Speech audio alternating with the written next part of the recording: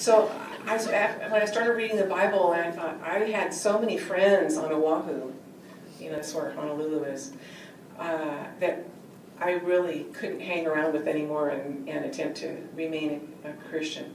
So I gave notice to my job, and at the end of every week, I had 4 weeks to give notice. So every weekend I'd fly over to Kauai and be with my sister's family and go to church there, and then I'd fly back to work Monday through Friday. So I did that for 4 weeks. But the first time I went to church over there, in my sister's church, I was so floored, because the only church I'd been to before was a real formal Presbyterian church where they just sang out of hymns and you learn, the guys up there preaching, but it never had anything to do with my life. Well, this time, everything had to do with my life, and the people were singing praises right to God, and I was like, wow, these people are singing right to God. I mean, I think they're supposed to out of hymns, but I never got it.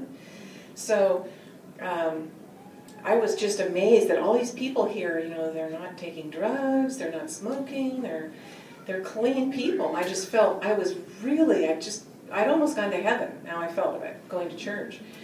So, yeah. Oh, and then I learned I could get baptized as an adult, and I thought, this is so cool. I thought only little children got baptized with the, holy water and stuff.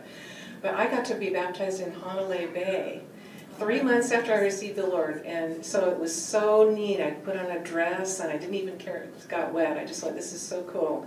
I get to be completely washed from all of that I've been doing, and all my ignorance. Now I have some knowledge, some light to light my way. So it was just awesome. It was the baptism. I'm just so glad I got baptized.